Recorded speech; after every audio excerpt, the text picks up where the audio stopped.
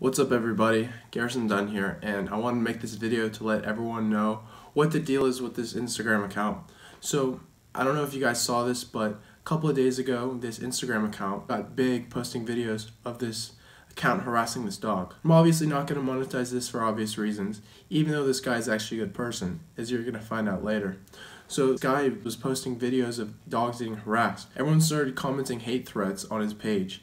And I even did it myself. I even said, I mean, that's messed up. Why would you do such a thing like that? It's not even all abuse. It's really just dogs in shelters. And what people thought was, since he had a language barrier, he would have a shelter and then keep these dogs in company and then abuse them. But the whole thing is that he was actually posting videos of people around his area and giving awareness.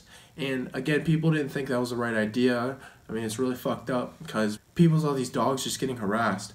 I'm not going to show you guys the explicit videos, but I'm going to show you guys his actual account to make sure you guys aren't leaving death threats or anything, because this guy actually sounds like a good man. I feel bad because of all the language barriers this guy had to deal with. So this is his account right now. It's called real_dogs_rights protection. It actually was something else, but he changed it. So what happened was, yeah, if you click these videos,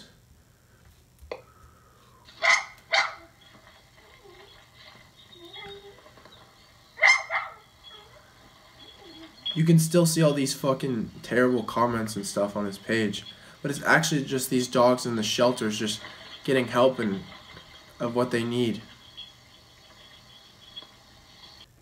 And then there's another video right here of like him just being nice, and then you just look at these comments and everyone's flipping out on him because you think these other videos, I guess he took down because of how bad they seemed to look.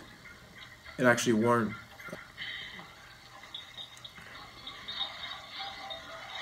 So here's his selfie. You can look at all these comments saying, oh, you're ugly, like, fuck you and all this stuff. And then what happens when you scroll way up is he had a post saying, like, oh, again, I'm not an abuser. I'm not doing anything wrong. You know, I'm in animal rights protection. Some people hurt dogs, and I'm just trying to make some awareness.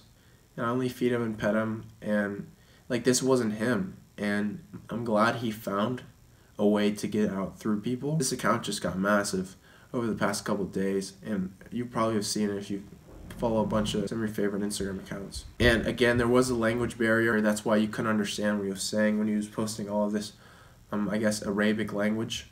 And again, thanks to my friend Max. If you guys want to question any of these facts or whatever, just check him on his Instagram. I'll put it in the description.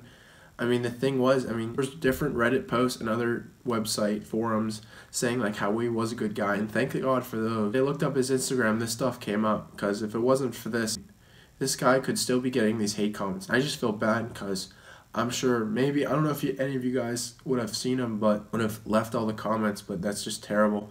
Again, he said he couldn't speak English, and I just feel bad for that. And again, he says, I'm sorry for the misunderstanding. Those videos posted were not mine.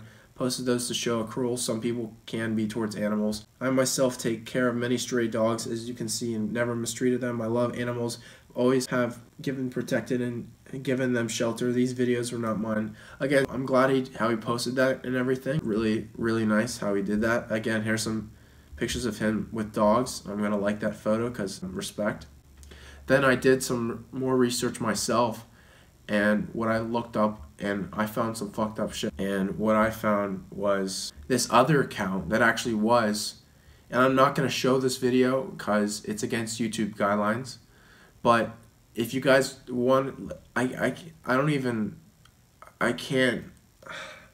have no words because this dog is just getting like, I mean, fuck, it's so, it almost put me to tears just watching this fucking video.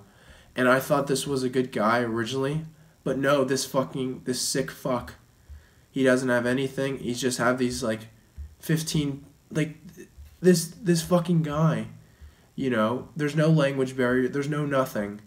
And what makes me scared about this stuff is for all the fucking shit that's going on out there and that's not being recorded, the stuff that we're not seeing.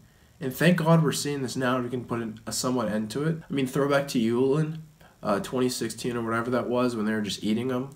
Again, that's some people's food, but you just can't do that. You know, just make that some kind of social media trend. That's fucked up, and I'm glad they stopped it. And this guy, I mean, I'm not even gonna blur out his name. It's so degrading. And I'm sorry guys for the disappointing video, but I had to let everybody know that he actually was in fact a good guy, and so you guys wouldn't comment death threats on him. And also guys, thanks for the one Snapchat video. If you guys didn't see that, put this right here. Fucking exploded. Insane. 100K views in 2 days. You guys are unreal. You guys subscribed from that Snapchat video. Stay on to this channel. This is only the beginning, and should be a fun ride. Thank you guys for watching this video. I'm sorry for the depressing video. I'm also very sick, if you couldn't tell. I wasn't almost going to record this video, but if you guys liked it, please hit the like button. If you really liked it, subscribe button, and I'll see you guys next time. Peace.